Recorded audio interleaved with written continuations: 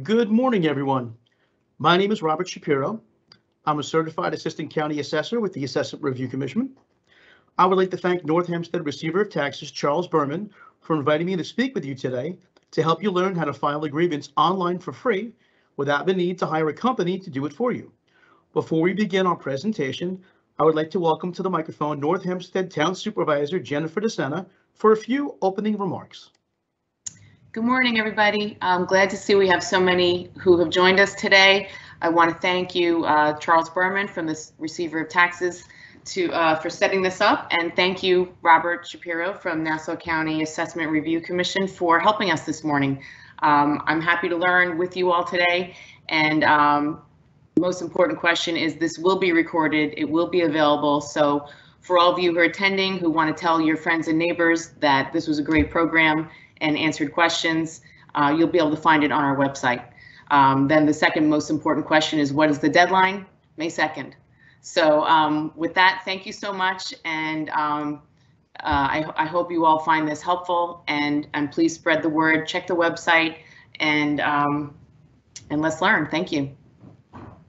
Thank you, Supervisor DeSena. Now I would like to introduce North Hempstead Receiver of Taxes, Charles Berman, and invite him up to the microphone to welcome you all to this workshop. Mr. Berman. Hi, good morning, everyone. I want to thank everyone for coming today. I am Charles Berman, the Receiver of Taxes for the Town of North Hempstead. Normally, we do these live every year in the libraries, and many of you have come and watched me do the presentation.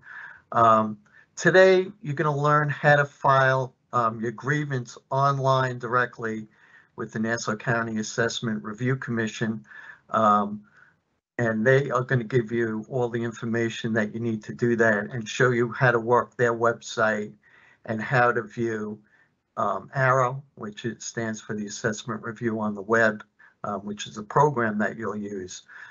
Remember, it's not the Nassau County Assessment Review Commission that actually sets your assessment. It's the Nassau County Department of Assessment, which is a separate county agency. And there is information on their website too that's very valuable that you may use to file your grievance. So you can actually look up your property. Both agencies have a website, and Nassau County Department of Assessment's website is on mynassauproperty.com. You should look up your property on mynassaucountyproperty.com before you begin your grievance, because there is very important information about your property, especially your property record card, and it also gives you the capability of looking in your neighborhood at other assessments of homes that are similar to yours. So that information may be helpful too. Remember, you do have to build a case to file a successful grievance, and you know, basically, you're going to either state that there's something wrong on your property record card, or that the market value that was assigned to your property by Nassau County Department of Assessment is incorrect.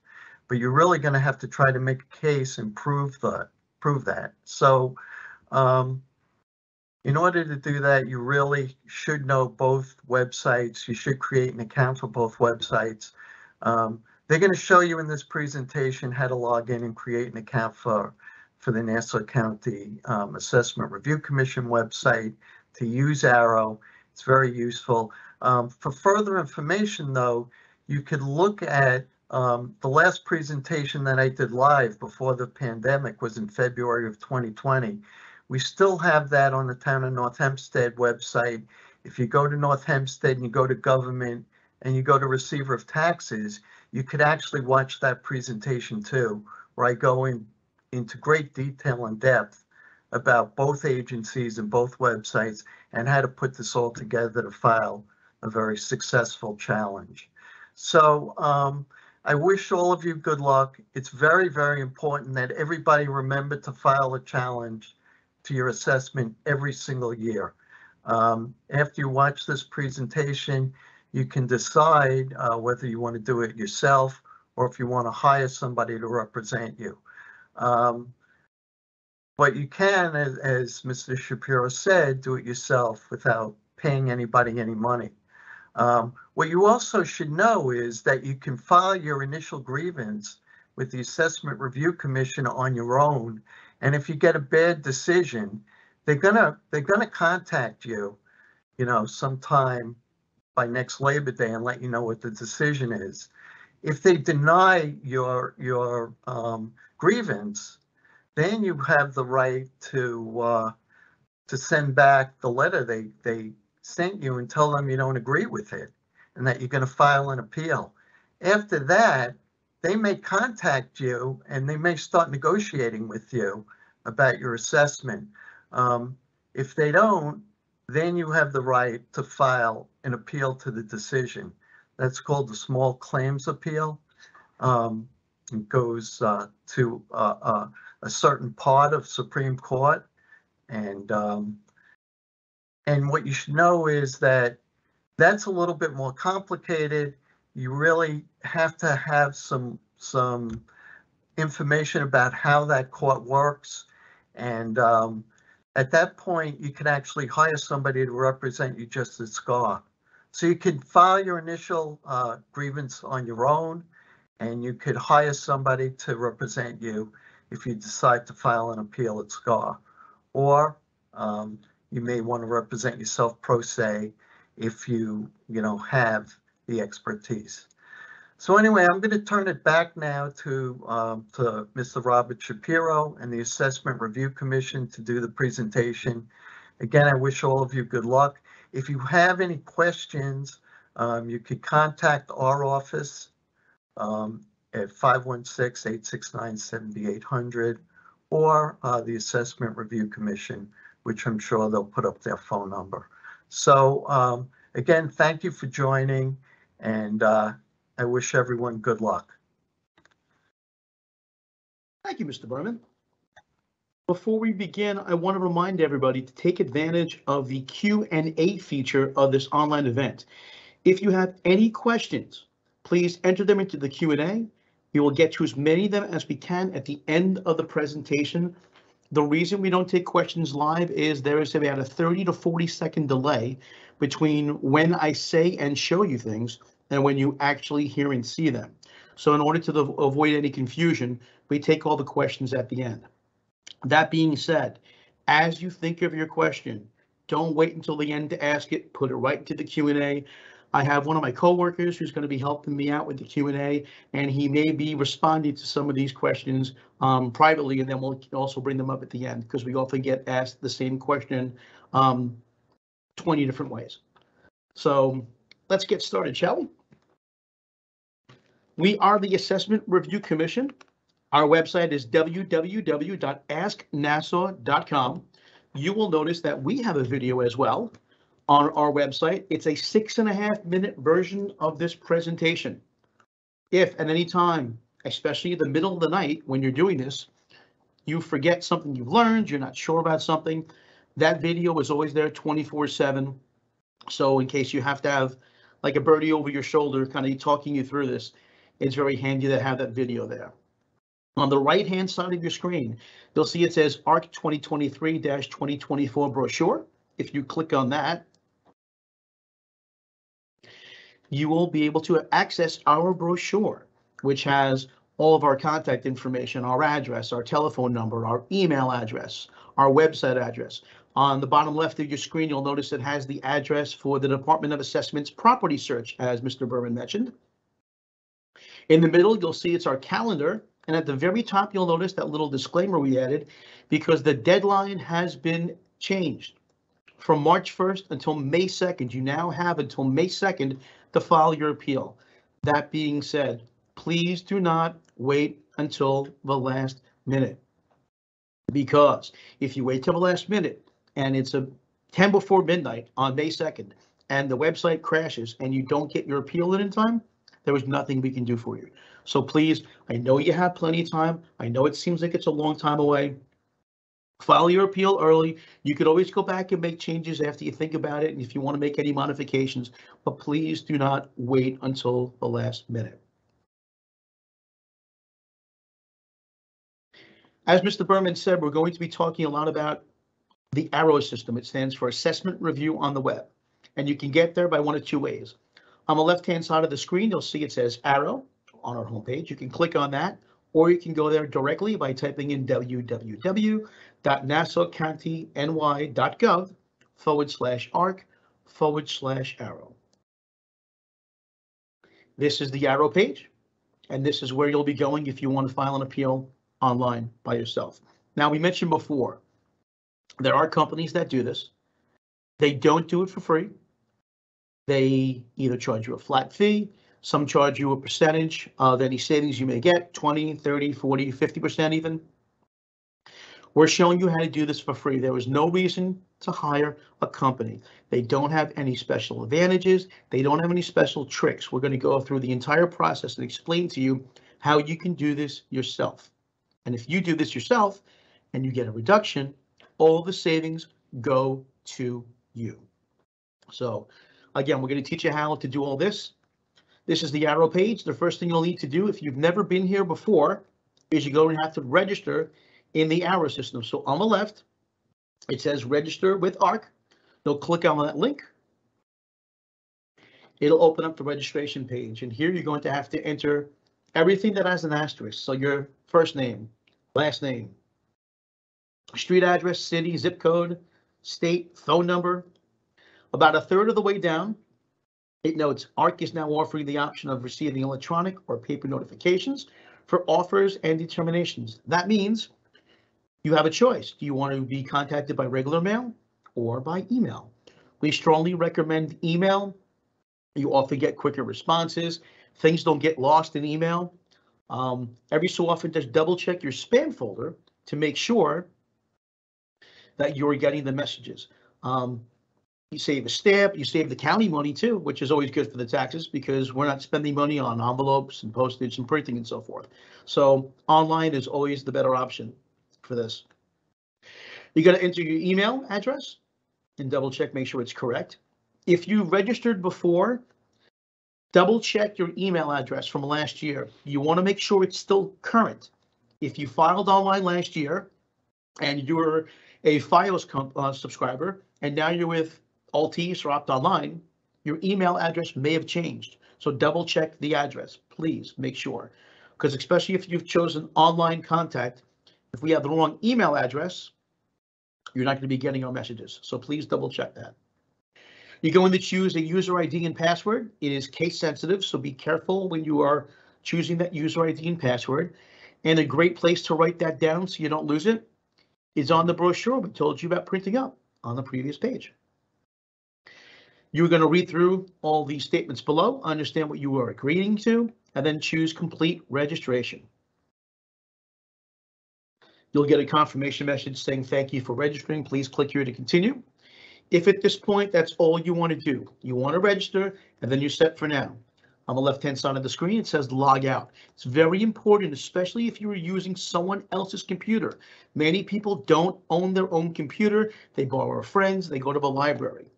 Make sure you log out every time you're done. You're also going to get an email from us sent to that email address you put in your registration. It may not look exactly like this, but it should look very similar. Again, if you don't get the confirmation email, double check your spam folder. Make sure the messages from us are not going into your spam folder. Now that you've registered, next time you go to visit Arrow, you will click on the login tab. You'll enter your username and password, and you will get to your account homepage. And how will you know if you got into your account? Because if you look towards about 2/3 of the way down where it says welcome to Arrow Assessment Review on the web, it will say your name. In our example, it says John Smith. So now we're going to talk for a while about Sales Locator. ARC has provided a Sales Locator tool to assist you in filling out your application form.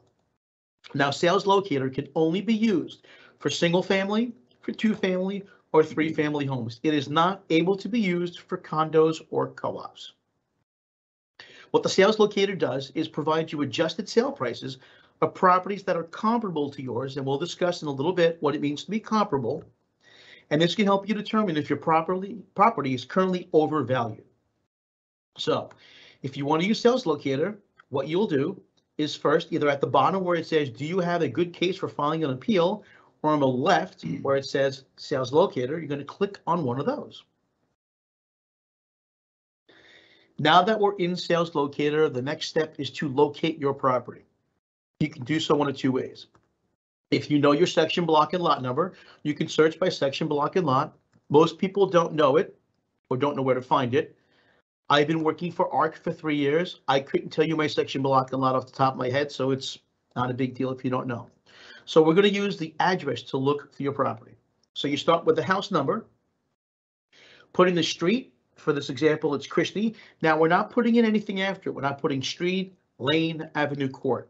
The reason for that is, say our property is Christie Street, and you typed in Christie Street, S-T-R-E-E-T, and you hit search. The system has Christie Street in there as Christie, S-T. So if you type out the word street, it's not going to find your property. So just put in the name of the street, don't put the suffix at the end. You're going to put city, zip code, and click search. It will locate your property. And when it finds your property, you will click on the parcel ID as we have in the bottom left corner. At this point, it is time to prove that you are an actual person and not a robot.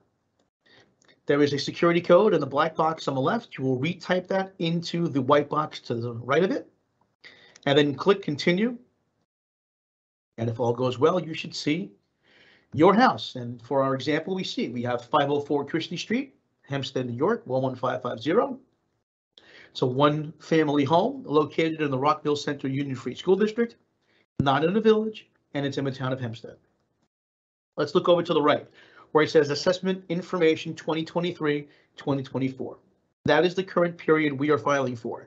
Appeal period says January 3rd through March 1st, and you'll notice at the top we have a little reminder that appeal period has been extended to May 2nd, 2022. Valuation date, January 3rd. That means the value of your home is based on what it was worth as of January 3rd, 2022. Going to go down towards the bottom. It says taxable market value. That value in our example, $467,000. That is the current value that the Department of Assessment has valued your home at. And that translates to an assessed value of $467. That 467, that is what they use when they do the math to figure out what you're paying in taxes. Let's take a look on the left-hand side of your screen where it says dwelling information, and we're going to get a little closer on that. You'll see on the left it says style is a cape. The style is a cape.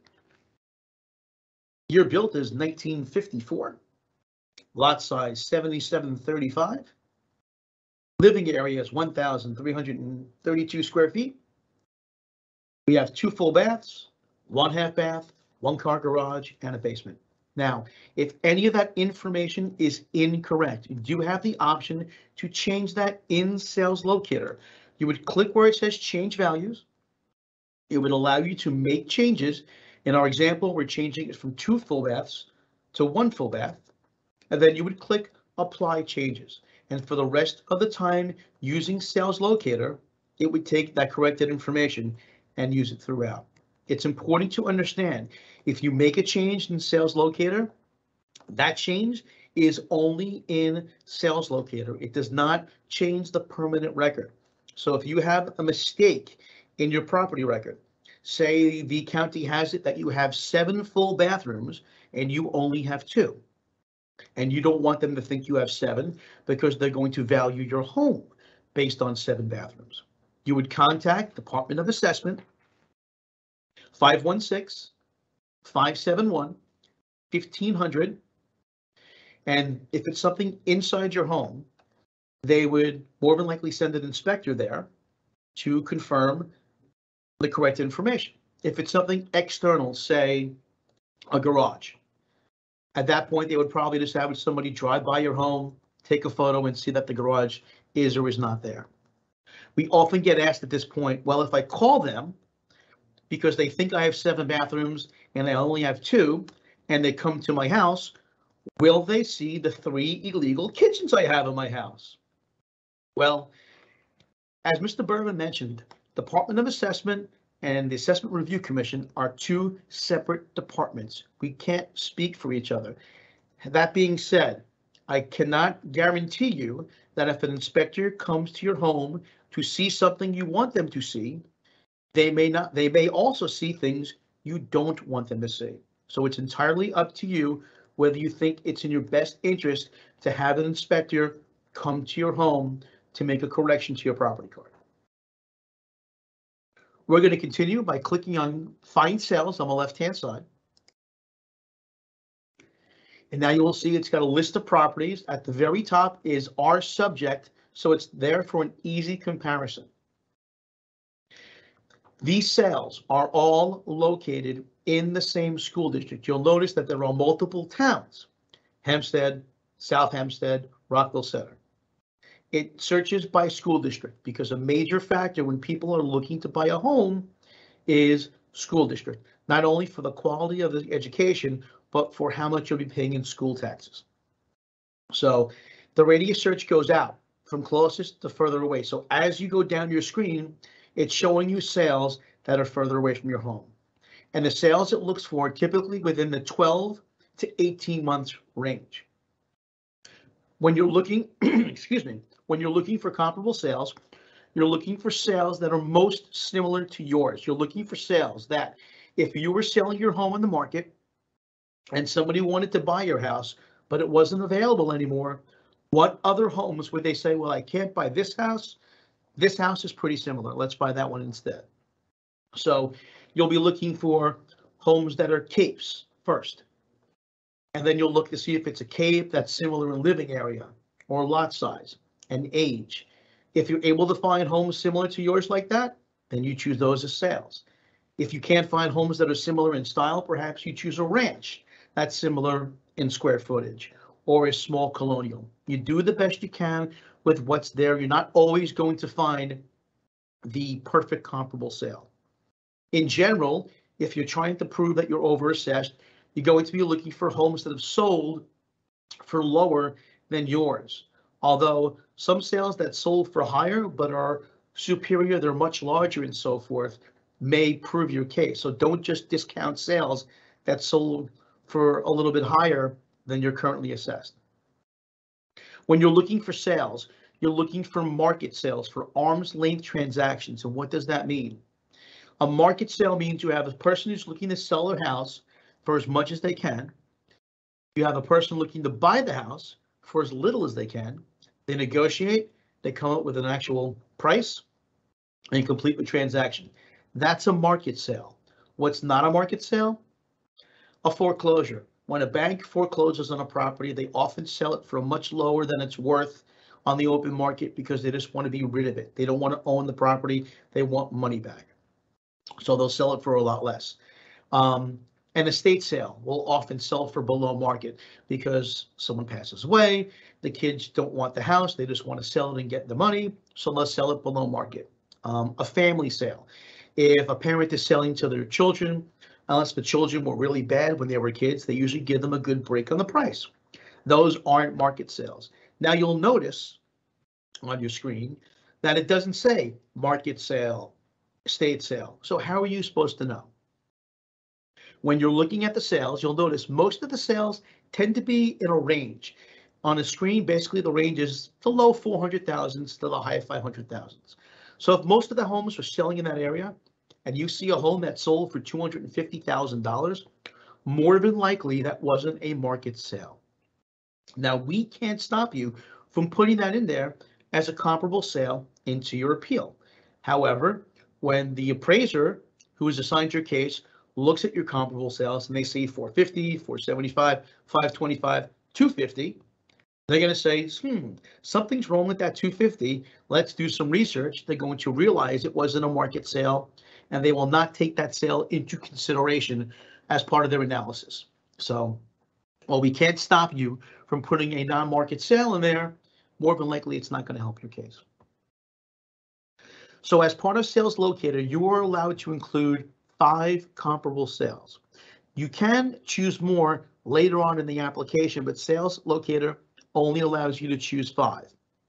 At this point, we are often asked, well, what's the magic number? How many sales do I need to get a reduction? There is no magic number.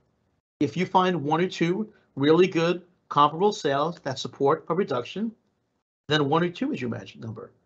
If you need 3 to 5 sales to help your case, then choose 3 to 5. Typically, if you can't prove your case in 3 to 5 sales, overloading us with 7 to 10 sales isn't going to help. So if you can't find comparable sales within 3 to 5 sales to help your case, then maybe comparable sales isn't the way you're going to prove that you are due a reduction. But again, you could choose up to 5. So in our example, you'll see on the left-hand side, we have selected 3 properties, and you do that by using the check boxes. Once you've chosen those properties, on the left-hand side in the bottom, it says select check properties and continue. We will do that. And now you will see we have our subject on the left-hand side, and we have sale 1, sale 2, and sale 3 in columns alongside it. We're going to concentrate on sale 1, and you'll go down, you'll notice the address is 1171 Hempstead Avenue. It's in the same area, same school district as our subject. It was sold January of 2021 for $450,000. If you keep going down, it's a cape. It's very similar in age to our subject. It's not a waterfront property. So far, so good. Now you'll see it says adjustments. At this point, what the computer does automatically is make adjustments. It accounts for differences between your home and the comparable sales you've chosen, because we don't expect you to be able to find homes that are exactly the same as yours in terms of lot size, square footage of the home, bathroom counts, and so forth. So the computer makes adjustments to account for this. So you'll notice our lot size is 7735. Sale 1, the lot size, the property size, is about 1,300 square feet smaller. So the computer has added value to account for the difference between what the sale has and what we have in terms of property size. If you go down to half bathrooms, we have 1.5 bath. Sale 1 didn't have a half bath. So the computer has determined that a half bath in this area is worth $5,000 and has added that value to the sale. Same thing for living area. It takes the difference, it calculates what that's worth, and adds value. So after adjustments, a home that sold for $450,000, if it had been more similar to our subject in terms of lot size, bathroom counts, square footage, would have sold for almost $466,000. That's how the adjustments work. And it does it for sale 2 and sale 3. Now at the bottom of the screen, you'll notice it says wait. By default, the computer, when you have a certain number of sales, does a simple average. If you have 3 sales, it takes the 3 sales, adds the adjusted prices, divides by 3. If you have 4 sales, adds all 4, divides by 4. What wait allows you to do is change the math. If you were looking at these 3 sales and you decide one of these sales is that's your sale, that's the sale that's really going to prove your case. The other 2 are okay, but sale 1, that's the home run. Where it says wait, you can change the math, and you can make the wait for that first sale 50%, and sales 2 and 3, 25% each, because you'll make the math equal 100.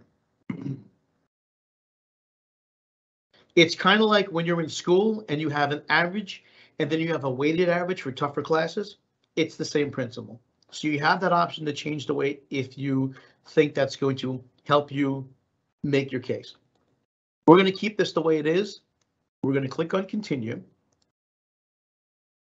And before you go any further, you have to acknowledge that the sales locator, it's not an appraisal. It's not an opinion on the value of your property by the Assessment Review Commission. You need to read through the disclaimer and click I agree, proceed. After you do so, you will get the results for your selected sales. Now in our example, you'll notice the weight adjusted sale price and the average adjusted sale price are pretty similar because we didn't change the weight. But if we had changed the weight on those sales, then you would notice that the weighted sale price and the average sale price are different. And as a reminder, you see it says taxable market value. That is what Department of Assessment is currently valuing your home at. So based on what you see here, it looks like the assessment's pretty fair, and the sales are showing that it's a pretty fair assessment. Does that mean you can't continue? Absolutely not.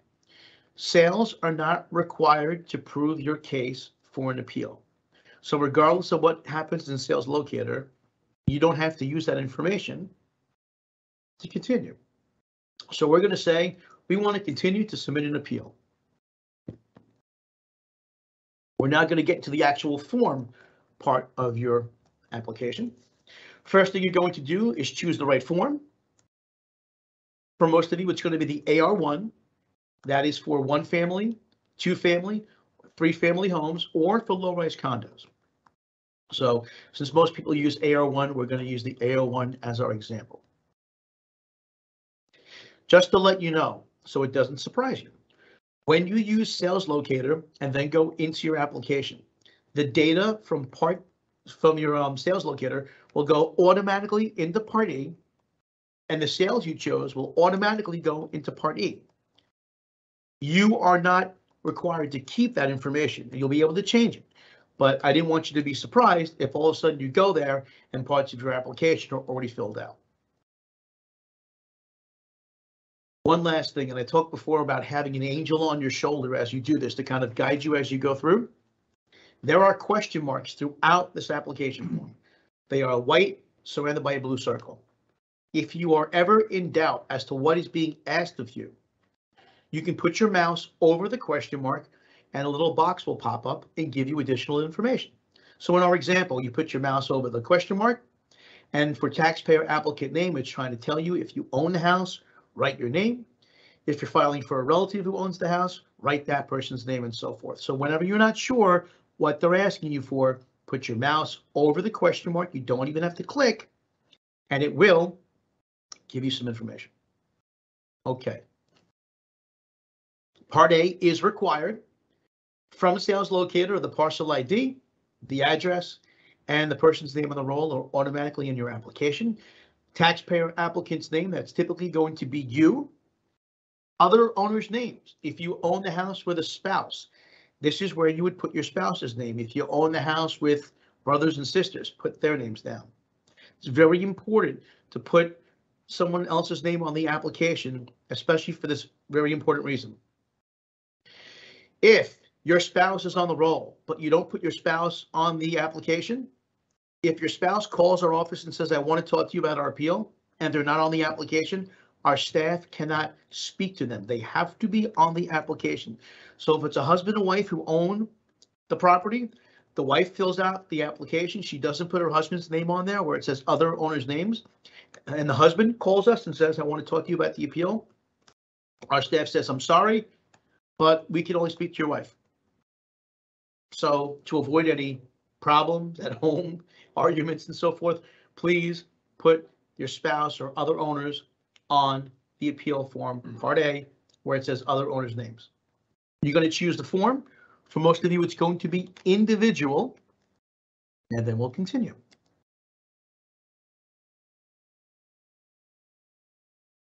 Part B is also required. You're going to select whether the property is offered for sale or under contract.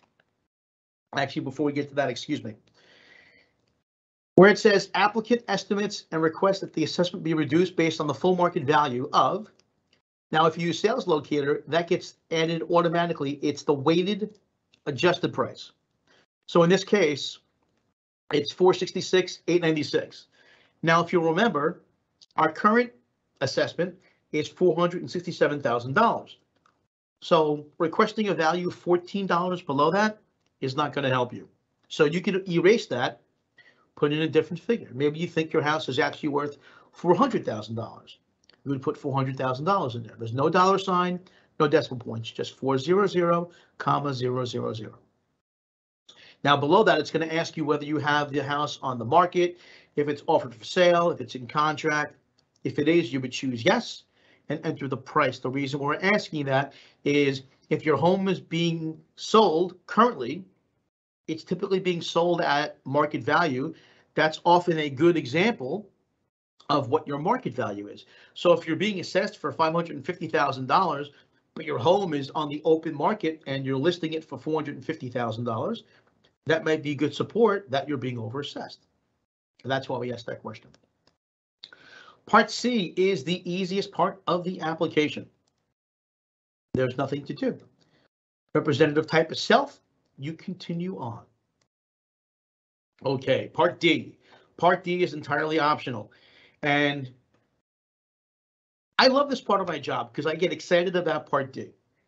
And I know it's strange, and I'm getting excited about part of an application to lower your assessed value, but this Part D is a major reason of why we tell you to do this yourself and not hire a company. You are your best advocate. Nobody knows your home better than you. Nobody knows your neighborhood better than you. A company that's doing thousands of these, there's no way they know the intricacies of your block like you do. So Part D, again, entirely optional, but asks a variety of questions about your home, about the area. I want to focus on the questions at the bottom third, where it asks, are any of these adjacent to or visible from the house? None of these are cut and dry. Don't assume, well, if I check that, my value is going to be higher or lower, or so forth. None of this is cut and dry. Let's take the first one, waterfront. Well, you may be thinking, if my house is on the water, it must be worth more. I don't want to tell them I'm on the water. Well, first off, we look at maps, so we see if you're on the water. But just because you're on the water doesn't mean that's a positive thing. If you're on the North Shore of Long Island and the water's nice and calm and you have these beautiful sunsets, then yes, being on the water is probably going to add value to your home. But if you're on the South Shore and every time it rains like a half inch, the water comes up over the canal, floods your backyard, and floods your basement.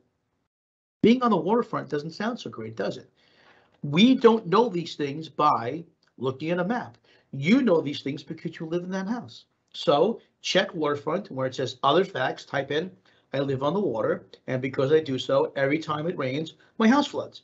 If you have pictures from the last time it flooded, take a picture. You'll be able to show it to us. Again, none of these is cut and dry. Railroad.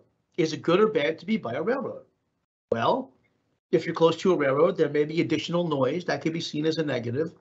Or maybe you're in a neighborhood that's popular for commuters because you can just keep the car at home and walk to a train station. Again, nothing is cut and dry. Let's go down to where it says street with a painted center line or other traffic separation. Double yellow line usually means busy road. But can your road be busy if there's no painted yellow line? Well, let's look at it this way. If you live close to Hempstead Turnpike, it's pretty obvious you may have, noise or traffic issues. But what may not be obvious is you're close enough to Hempstead Turnpike that all the locals know that your street is a great shortcut. They could hop onto your street, zip down the block, bypass 7 or 8 lights, and save 5 minutes, especially during rush hour. That's not obvious on a map. You know because you live there. So tell us about that. In other facts, tell us that people use my street as a shortcut, and I have all this extra traffic that I didn't know I was going to have when I moved there. Let us know. Are you by a school? Well, if you're close to a school, maybe you have bus noise and extra traffic in the morning and afternoon, or noise from football games on weekends. But you may be a few blocks away from a school, so you may think, well, the school doesn't affect me. Except all the other blocks close to the school have no parking signs during school time hours. Your block is the first one that doesn't, so all the kids park in front of your house during school days. Not obvious, not on a map. How would we know that? You know that. Tell us about those things. That's the mindset you have to have. When you're filling out Part D, you have to think, if I were to sell my home, what would people say to me? Well, I don't want to pay that much because you're on a busy road, you're close to a commercial property, you're near a golf course, and I don't like people with strange pants hitting golf balls through my window. Whatever the case may be, think about it in that way. Fill out Part D. Again, it's entirely optional, but especially if you can't find comparable sales to support a reduction, Part D can often be your saving grace. Part E. Part E is optional. Yes, comparable sales are optional. You are not required to provide any comparable sales as part of your appeal. Now you'll notice the sales from Sales Locator are here already. If you like them, great. If you don't like them and want to get rid of them, on the left-hand side it says delete parcel. You can delete 1, 2, or all 3 of them. Maybe you want to keep them, but you want to add some comments. You found out some information. So where it says comments, maybe for that first sale, you can type in, it's got a granite kitchen, it's got imported marble floors, it's got a brand new pool, whatever the case may be. Those are for comments. If you want to add a sale, at the bottom, you'll notice there's a blank section. You can click on the magnifying glass, search for the sale that you've located from another source, and I'll explain about that in a second. You would click, find the parcel, and then you would manually enter the sale date, the sale price, and in comments say, I found this on Zillow, I got this from a realtor. Now, where else can you find sales if not Sales Locator? Like I mentioned, Zillow, Realtor.com, perhaps Street Easy. A great resource to find comparable sales is a local realtor. We all get those things in the mail. My name is so-and-so. I've sold 8,000 houses in the area. I am the expert. Well, call the expert and say, I'm not looking to sell right now, but I'm hoping you can give me 5 minutes of your time. Help me find a couple of comparable sales for my appeal. There's a good chance they're going to say yes, because in the future, when you go to sell your house, you're going to remember that nice realtor who helped you and perhaps give them the listing. So again, you can find sales on your own, but sales are not required, which is why Part E is entirely optional. Part F is required. We have another security box there to make sure you have not turned into a robot while you started this. Again, type the numbers from the black box into the white box. You're going to read through all those certification statements. Make sure you understand what you are agreeing to. You're going to choose the proper signatory certification. For most of you, it is owner of record. And then just one time, you're going to click submit the application form. If you click it more than once, you may end up submitting the application more than once. And if you have multiple applications in the system, none of them will get processed until we delete all the extra ones. If you have more than one appeal in the system, none of them will get read. So it's very important. Click once, give it a chance to go through. If you made a mistake or multiple mistakes, the system will tell you about it. So you'll see here it says errors found in Part A, errors found in Part B, and below it shows you where those actual errors are. So in Part A, it says we forgot a taxpayer applicant's name. We forgot to choose the right form. You would click on the appropriate boxes, make those corrections, and for each part, you would click submit changes. So you make the corrections in Part A, submit the changes. Go to Part B, it says we're missing a market value. You'd put the market value in, click on submit changes for that part. Once you get everything correct, you will get a confirmation message on your screen letting you know that it's all been accepted. You will get the application number. A great place to write that application number is on the brochure we told you about. It's very handy, especially if you have to call customer service. If you give them the application number, it makes it easy for them to find your appeal. You're also going to get an email confirmation with that application number as well. As before, if you don't get the email, double check your spam. Okay, so at this point, you have the option to return to the home page if you're all done. You could submit another appeal in the same way, or you could view or add attachments to your appeal. Now, why would I view or add attachments? Well, before we asked you in Part B if your house is under contract or it's listing for sale. If that's the case, you want to either send us a copy of the contract to sell as proof or a copy of the multiple listing. You can do that. If you have photos, if there's damage to your home, I mentioned if your house floods during a rainstorm, take a photo and send it to us. If you did a refinance in the last 6 months and you have a copy of the appraisal, send us the appraisal. So you can send us the attachments by clicking on view or add attachments. It's going to ask you, would you like to add one now? We will say yes. Now at this point, a pop-up window will appear. To upload the attachment, you're going to click where it says choose file. You're going to navigate to the attachment and double click on it like you would in email. You're going to choose the document type from a drop-down list. It could be an appraisal report, it could be a contract of sale, it could be photos. If none of those apply, choose other documents. And then you will click submit attachment. And once you do so, you will notice in the middle of the screen, we now have an attachment there. Now, if you ended up attaching the wrong document, and sometimes that happens, you can click delete the document and get rid of it. You can add additional documents by using the upload new document key again, or you could just return to the appeal form by clicking return to the appeal form. It's very important. You can add attachments by yourself online up until the filing due date, which is May 2nd. After that, if you want to either attach or delete something from your filing, our staff needs to do it for you. So you would send it into our offices, Assessment Review Commission, 240 Old Country Road, 5th floor, Mineola, New York, 11501. Attention residential supervisor. You could also drop it off at our offices. We'll scan that for you, and then we'll attach it to your appeal for you. But again, once the deadline has passed, once May 2nd has passed, you will not be able to add any attachments or delete them on your own. We'll have to contact our staff to do it for you. After clicking return to the appeal form, when all your documentation has been uploaded, you will see that the application has been received by ARC. You'll see status on the right towards the bottom, and it says received. At this point, you can click on the arrow home tab to go back to the home page. If you're all set, log out by clicking on log out. You can go back and check your application anytime. On the left, you'll notice it says appeal filing, status, change. You click on that tab, it'll give you the chance to go back and check all that stuff. So that is how you do this with Sales Locator. But what if you don't want to use Sales Locator? What if you have sales from another source, you want to skip it? It's a very similar process. We're going to go a little faster because there's a lot of repetition from what we just did. But if you have any questions, again, Q&A feature is there. Please take advantage of it.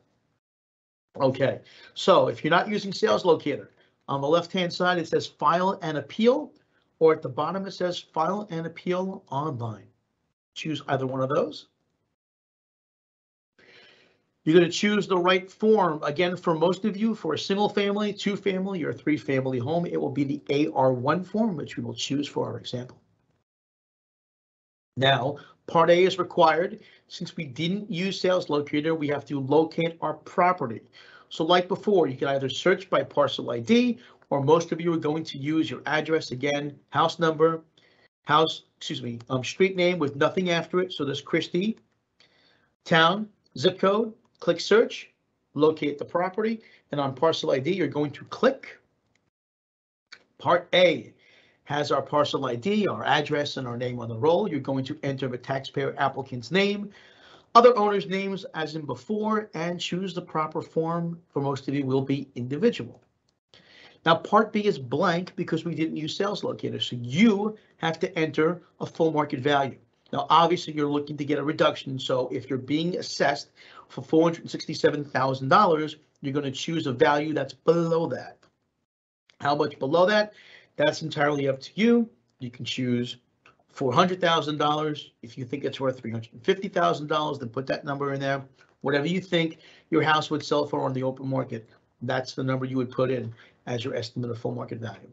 As before, if your property is either offered for sale or under contract, choose yes and enter the price. Part C is still the easiest, still nothing to do here. Part D is still optional. I've told you why I love Part D. I have told you why it's strange that I love part of an application, but I do. Fill out as much of Part D or as little or none at all as you want. It's entirely optional. But again, my feeling is, as your strongest advocate being you, fill out Part D, take the time. You can really make some great points to help your case.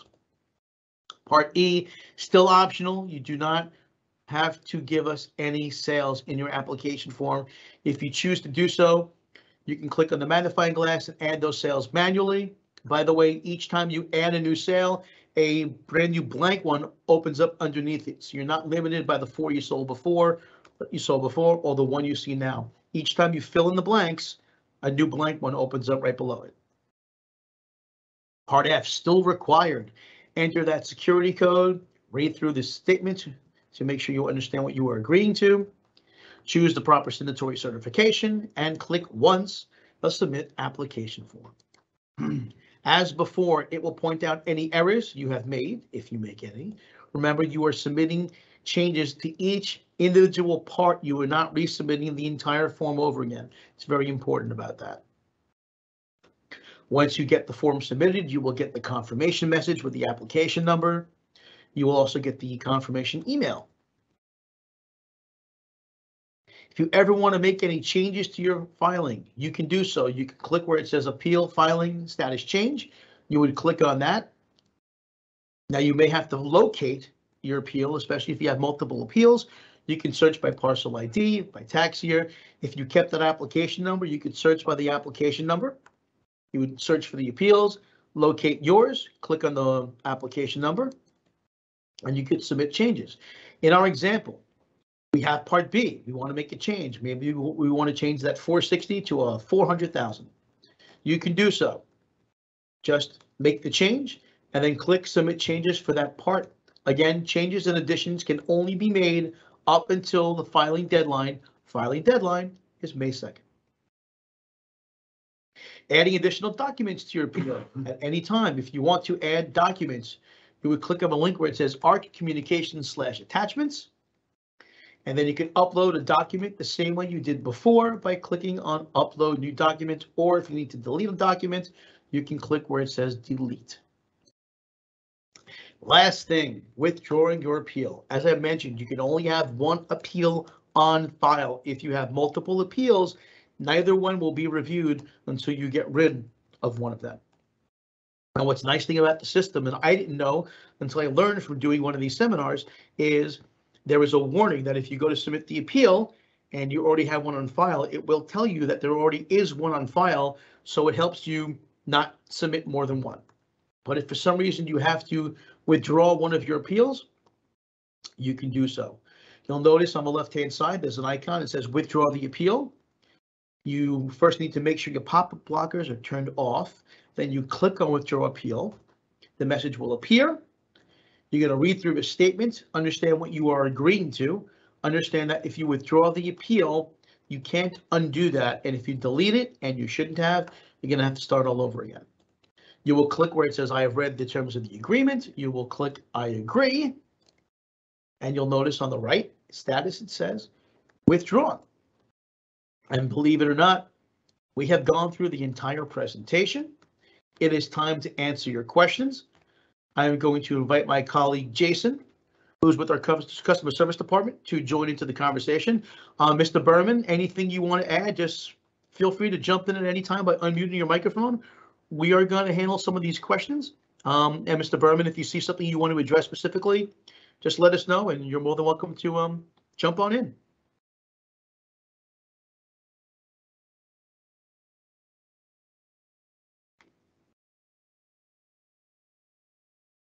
Okay, good morning, everyone. It's a pleasure to be with you again. My name is Jason. I'm a customer service representative with the Assessment Review Commission of Nassau County, one of Rob's colleagues. Thank you, Mr. Berman, for inviting us to be here today.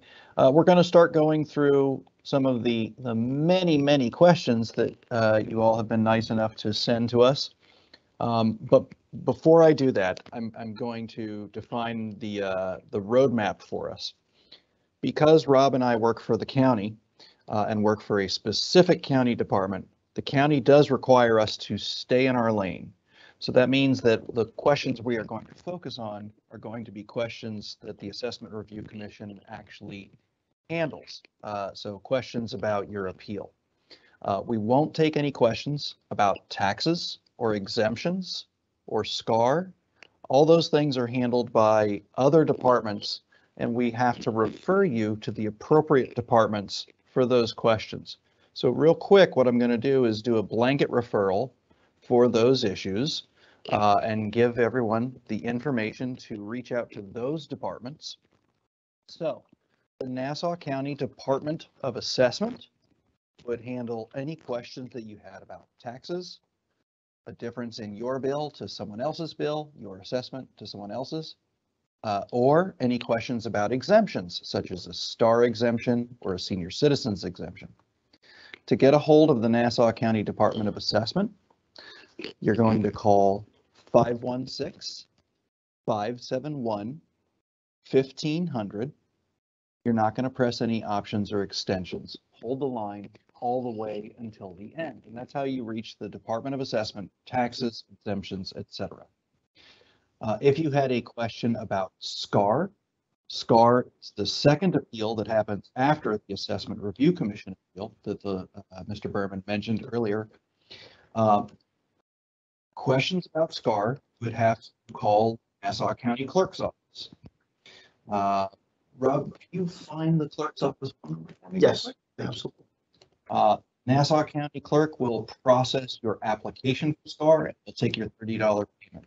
However, SCAR, as Mr. Berman mentioned, is a Supreme Court filing. You're actually suing the county when you do SCAR. So there is not a single county employee that's allowed to help you by answering questions about the SCAR process. The county doesn't let the county employees help you sue the county, unfortunately. Once Rob gets the number of the county clerk, I'll ask him to speak that out for us. Be able to find? I'm looking. Okay. Sorry, everybody. Okay. While we're waiting for that, we're just going to go and start talking about some of the other questions that we have. And thank you very much, everyone. We've got tons and tons of questions. We've had 175 attendees with us today. That's great. We're really happy that you came to go through this presentation with Mr. Berman and us today. So the most common question we get is, can you view this presentation later? And the answer is yes. There's two methods that you can do that. There is a short version of the presentation on our website, www.askarcnassau.com. And Rob, where would the attendees find the link to the presentation we did today? I believe what we're going to do is actually have the link posted on the Town of North Hempstead website. Mr. Berman, is that correct? That's the plan? We'll have it posted on your website? Yes. Yes. All right, so what we'll do is if you give us some time, we'll probably have that posted on the tax receivers page, I'm guessing, where that's where your other video was hosted, correct? Yes. Okay, great. Then we will do that. I wanted to let everybody know that the county clerk's phone number is 571-2660. That is being posted in the Q&A as we speak. So if you have any questions, you can reach out. Also, in the Q&A, we posted a lot of our contact information, our website address, our phone number, our email address. There is a direct link to download that brochure we spoke about. That is also in the Q&A. And contact info for the Department of Assessment, as well as a link to a form that you can contact them directly, is all in the Q&A. So please make sure you take a look at that. Okay, this is a very common question, and I'm going to address it. This question is the appeal for the general or school taxes or both? So actually, I'm going to correct everyone. That is a very common misconception. I understand why that misconception exists because of maybe advertisements we see or mailings we get. However, this is an appeal to the assessment, not to the taxes. The appeal to the assessment, if successful, can indeed save you money on your taxes, but that is based on the year in question, not necessarily 1 year compared to a different year. So what you're appealing here, everyone, is you're appealing your assessment, which is one part of the equation that creates your bill. If you want to write this down, this is how I explain it to people. A times R is a dollar sign. That means assessment times tax rate equals your bill. You're appealing your assessment. You don't get to appeal your bill. That's not a thing. And if you want to appeal your tax rate, that means you have to vote appropriately for people that will set budgets with the taxing authorities that get to tax you. But we're going to focus today on appealing the assessment. Along those lines, I wanted to remind everybody, because this question comes up a lot. If you file an appeal, we often get asked, can it result in an increase in your assessment? The answer is no. If you file an appeal, you can either A, be told that there is no case for a reduction, it'll be left where it is, or B, offered a reduction. And then you have a choice whether to accept it or not. But there is not going to be any increase as a direct result of you filing an appeal. And also, as Jason mentioned, each year separately. So if you get a reduction this year, it doesn't mean you're going to pay less taxes as compared to last year. What it does mean is if you get a reduction, it means you will pay less this year than you would have paid if you didn't get a reduction. So it's in comparison to that current point, it doesn't go year to year. Okay. So this is a good question, and I'd like to cover it for the benefit of everyone. If you're married, would you still choose individual and add your spouse's name in the other owner's text box? The answer is yes. Even if you're a couple filling this form out together, that would be filing as an individual.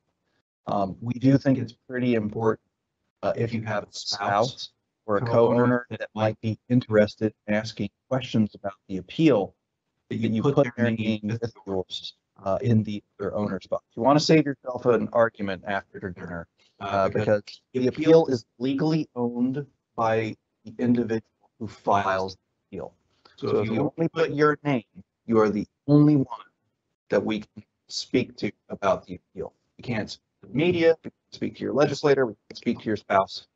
We can only speak to you about the appeal. This is why, if you have in the past used a third party to appeal on your behalf, we can't speak to you about that appeal that they did for you because they filed, they legally own the appeal, and we have to refer your questions to them.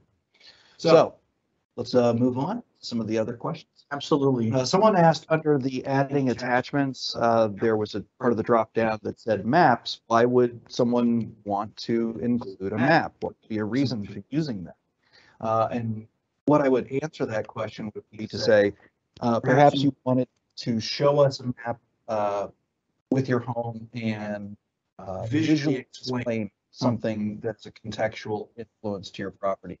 Something like Rob mentioned, whether it be waterfront, or whether it be, people using your roads as a cut through between major roads. That could be a reason that you might want to use a map. Absolutely. And along the same line, I see a question about that they keep on grieving their assessment based on location influence because their backyard borders a commercial property, but they always get denied. There is a chance that and more than likely what is happening is your assessment is already taking this into consideration. One way to confirm this, and it's not always the case, but if you look in the mynassauproperty.com website and you look at your property, oftentimes it will mention a major locational influence, whether you're on a major strip, whether you're near commercial, it can mention that in mynassauproperty.com. And if it does, then you know that it's already being taken into consideration. That doesn't mean you shouldn't put it in every year because, again, just because it's been taken into consideration doesn't mean the full impact has been taken into consideration. And perhaps someone reviewing your appeal will feel that it's not being taken to its full impact and maybe make a reduction based on the location. So I would definitely put it in there, even if you put it in every year and you've only gotten denied at this point. Thank you, Rob. Someone asked, is it possible to cancel a request that a third party file an appeal for me for this year? And the answer is yes, but you can't do it with the assessment review. You would have to actually reach out to the contractor, vendor, or third party that you had worked with and advise them that you want them to cancel their appeal. So yes, you can do that. Another question that we had is about Part D.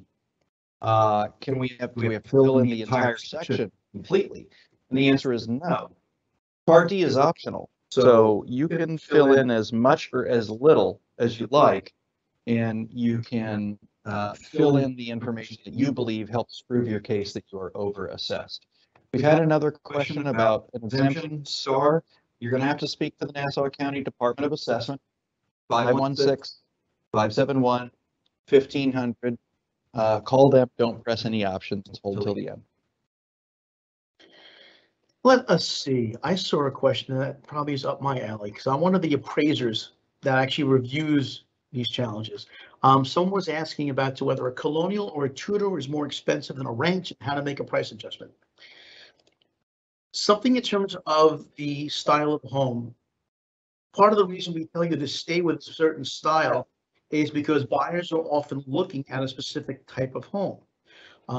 If you're looking for a ranch because you only want to have one floor, then the likelihood of that same buyer looking for a colonial or Tudor is pretty small because that's a 2-story home.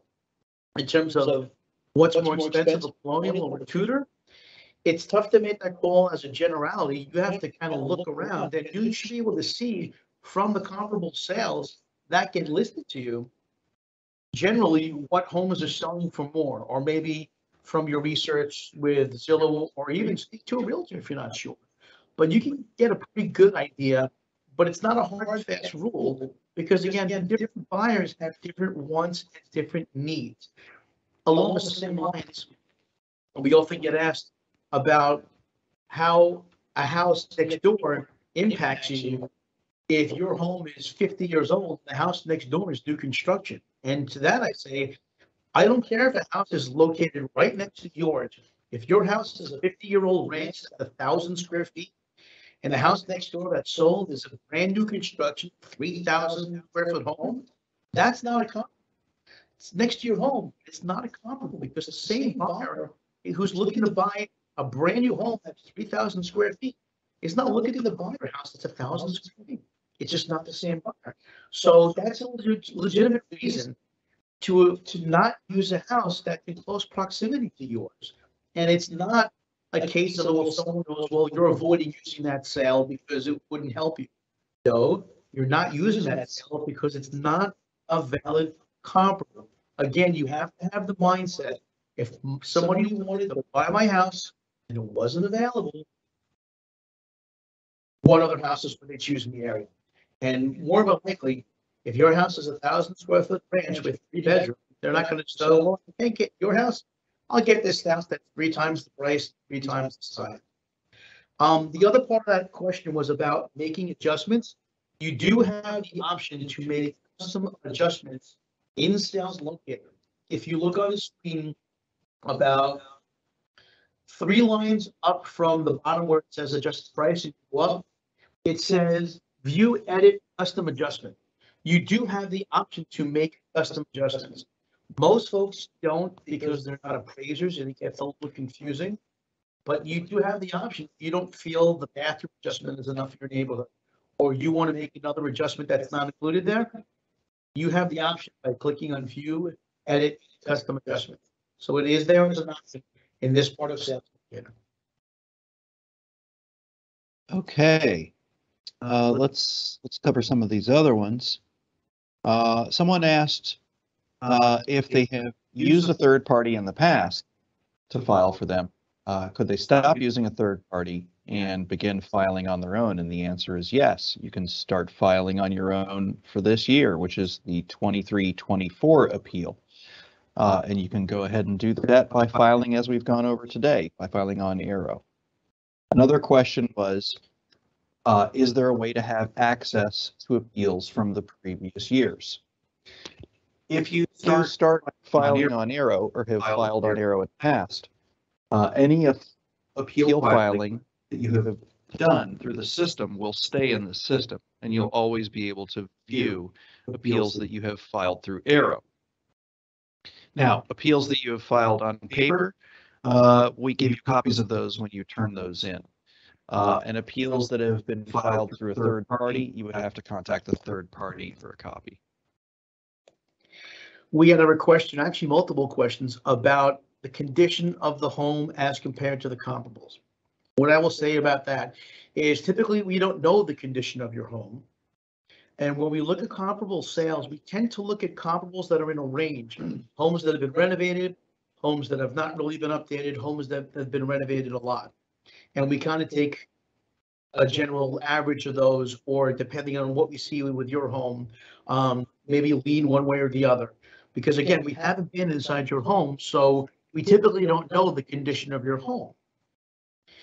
In terms of an actual adjustment, we typically don't make it a specific adjustment because again, due to that lack of firsthand knowledge of knowing the condition of your home, if you've had it renovated or the kitchen is, 50 years old and so forth.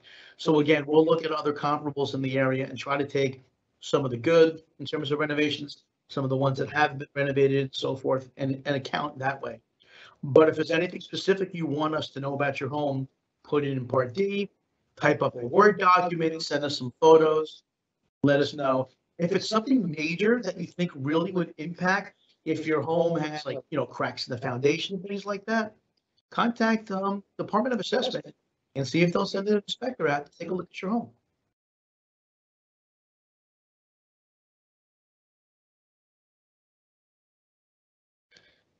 Let's see, I filed myself, followed these steps every year, but have not had reduction for the past 2 years. That's it. Well, again, we're looking at each year separately. When the values are set by the Department of Assessment, they may be close to what you think they are. They may be slightly off. They may think that the number is close enough that you may be entitled to a slight reduction, but the reduction is negligible and may not have an impact on, taxes and so forth, because the assessed value change would be, from like 499 to 495. It's not really going to make a difference. All I could say is keep doing what you're doing. It may just be that you're assessed fair. And I know some people don't want to hear that, but the fact is the numbers have been getting better in terms of more accurate. And, when we look at things, and this comes up a lot too, because people ask, well, do the companies have an unfair advantage? We look at properties. We don't look at who sent these in. If we look at the data and your house is entitled to a reduction, then we offer a reduction. Doesn't matter whether it comes from you or comes from a company. So it's based on the data, it's based on the location, it's based on information you give us. And I can't stress it enough. I review so many applications where people just send it in. They don't give us anything in part B. Comparables, again, maybe they can't find anything, I understand. But telling us about their home, telling us about your location, it takes a few extra moments and may make the difference. So please take a few moments. You've got almost 2 months to go through and give some information in Part D that may make the difference between getting a reduction or not.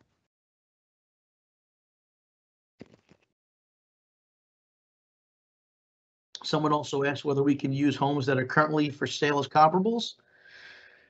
We tend not to lean on those because I could list my house for $20 gajillion or list it for $400,000, but until it's sold, nothing is definitive. So typically it's more along the lines of closed sales. That being said, we do ask whether your house is on the market and whether or not it's in contract. But we also look at that, and it's not the end all be all.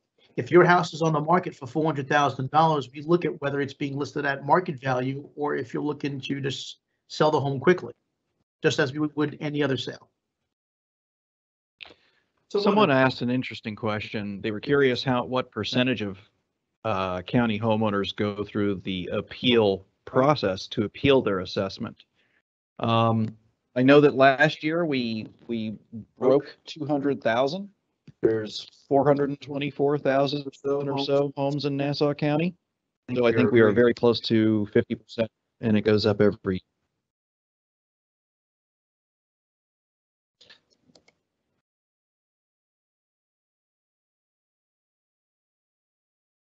Someone asked a question somewhat similar to what I had answered before. If the house is in total disrepair, how is that taken into consideration? Well, again, if you feel that the condition is a factor, then take some photos of your home, type up a Word document, send the Word doc and the photos into us, and we can take a look. If you send things in, we're going to look at them. So it's not, that we tell you to send attachments and then we blow it off. If you send in the attachments, we're going to take a look at them. If you send in an appraisal, we'll look at the appraisal. It's not a waste of time to do these things. Someone also asked if there was any benefit to not using Sales Locator to start the application process. Using Sales Locator is optional, is how I have to answer that. You are not required to provide us with any comparable sales in your appeal, and you are still legally entitled to the review. I don't really know that there's any benefit to not using Sales Locator, but you do not, on the other hand, have to use sales in part of your appeal. It's not required. Somebody had asked for the website address for the Town of North Hempstead Tax Receiver's Office. I have posted that link in the Q&A.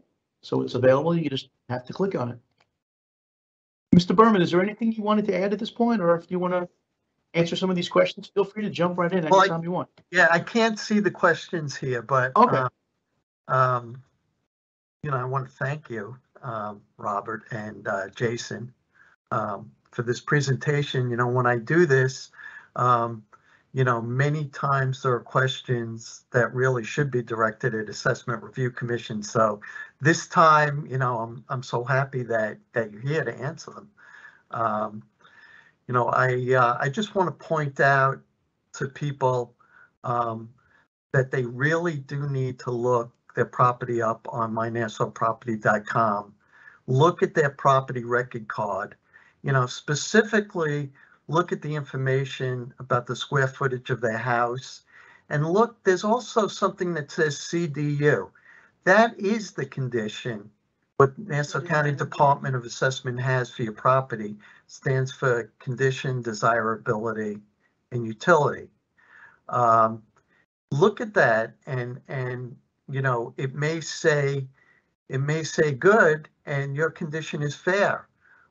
That's a significant factor that you really need to get changed. So it's more than just presenting information to the Assessment Review Commission about your condition of your property, because they may take that in consideration this year, but that will remain for future assessments. So going forward, they'll always pull comps that have other CDUs that are good. So what you really need to do is follow up with Nassau County Department of Assessment and see if you get a field inspector to come and change the CDU of your property. There's also another factor that says grade. They do grade your property. So if for some reason you have an A, which would be for like a mansion, waterfront property, and you're not, you need to get that changed. So you have to look very closely at your property record card. And then if there is, if there are some major mistakes or other mistakes there, you can put that on your application to ARC in section D, the section that Robert likes so much. That's where you can put your other factors, and you can put that information there, and also send attachments. If you have, as Robert mentioned in the presentation, if you have an engineer's report that basically shows that you have cracks in the foundation of your house, that's a major factor. And you want to get that changed at Department of Assessment, and then also present that in your appeal for this year. But the most important thing is, if there are changes that have to be made, ARC doesn't make them, and they won't make them for you, and they can't make them at assessment. You have to basically go back to assessment and get those fixed. So remember, you're dealing with two agencies here. Department of Assessment that assigns the value to your property, and this Assessment Review Commission, which is set up to hear grievances, to hear challenges to that assessment. As far as SCAR, it is technical, and you do need to have some expertise to go in there pro se. You're basically going to court representing yourself if you don't have professional help. So you really have to decide at that point. But the grievance period is now. The SCAR period for this year's assessment will be next April. But for anybody who filed a grievance last year and lost at the Assessment Review Commission, you should know by now, and you want to file a SCAR appeal, that's coming up in April of 2022. And you only have 1 month to do that. You have to get on the docket with the Nassau County Clerk. As Robert said, you have to contact the county clerk if you want to go to SCAR. And you have to do that this April for last year's grievances. So, there is a lot of information here, but I'm so happy that we heard from Assessment Review Commission today. I wish I could always go to them live when I'm doing a live presentation, but this was really very successful. If you do have questions about SCAR, you can contact us. You can call my office. You could ask to speak to Orphe Miranda. She'd certainly be able to answer your questions and give you guidance and direction. You know, we know that the process is complicated. Some people, you know, are able to do it very well.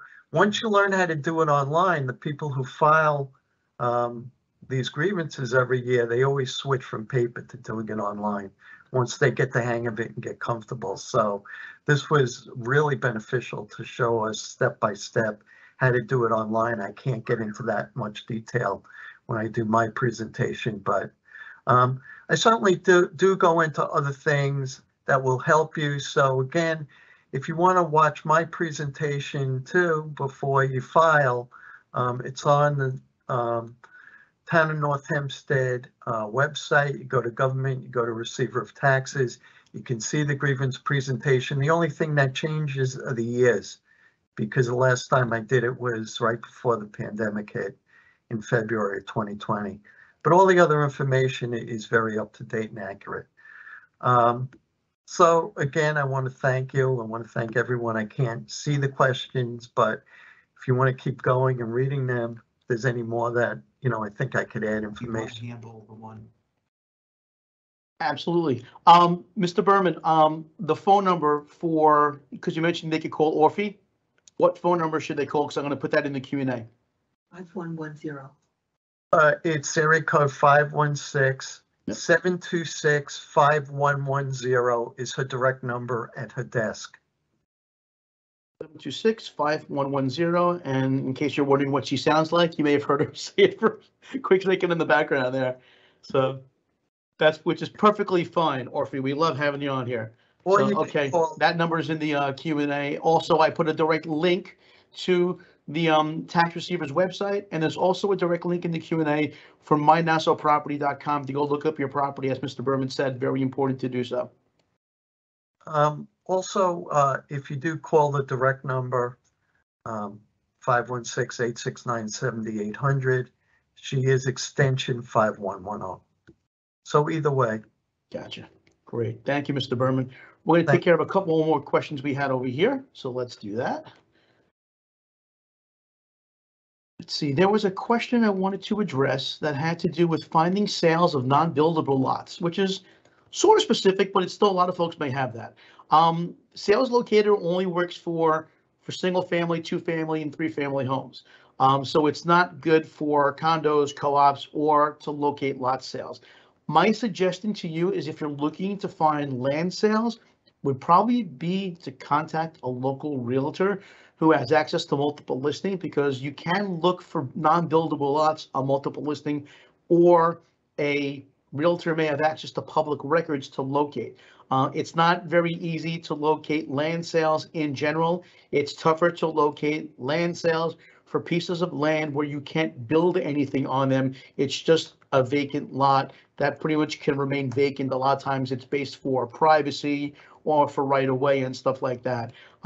But to find land sales, you may want to speak to a professional, just because even for, you know, professional appraisers, finding land sales can be a bit of a chore, and it's not easy. So.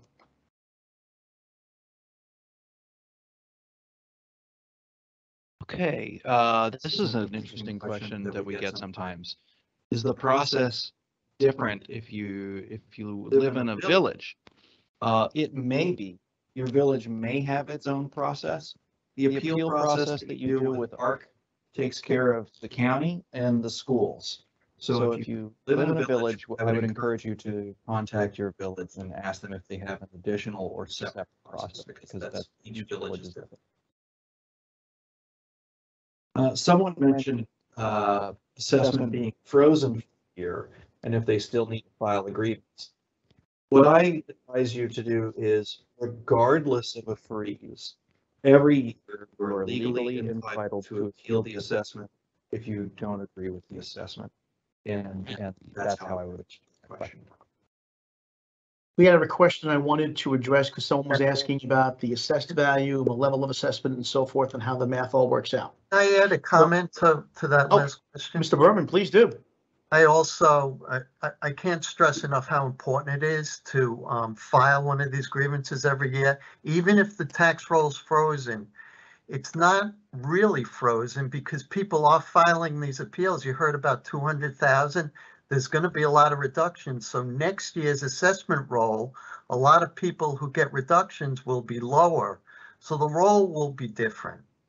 So essentially your share, if you don't file, your pro rata share of the tax levy will increase, and that means your tax bill would increase proportionally. So you always do have a benefit of filing. Having a frozen tax roll doesn't mean that the taxes are frozen. The tax roll changes every single year.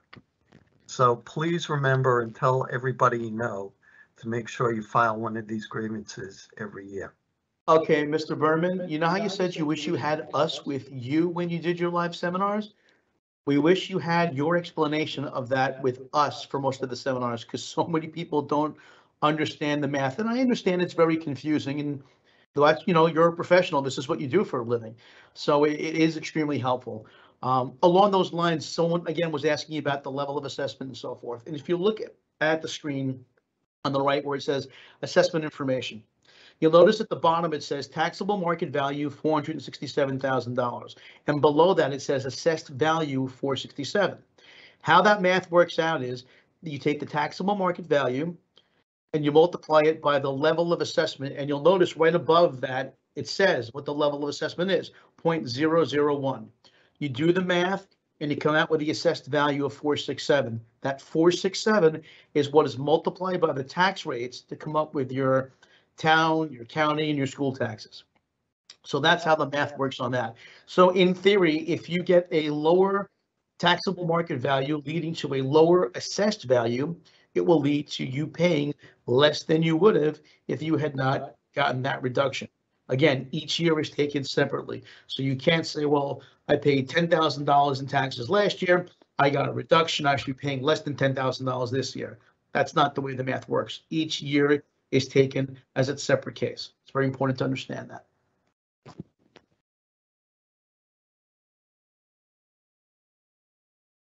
Okay, ladies and gentlemen, I believe that we have answered the majority of the questions.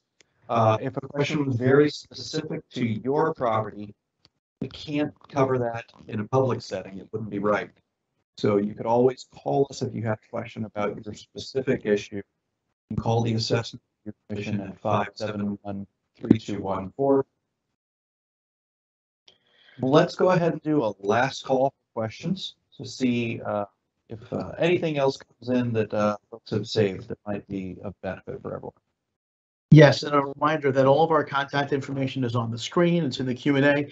And very important, because the guys in customer service tell me this, I know it says office hours are 9 a.m. to 4:45, but they typically take their last calls at 4:30, so they have time to answer any questions they have.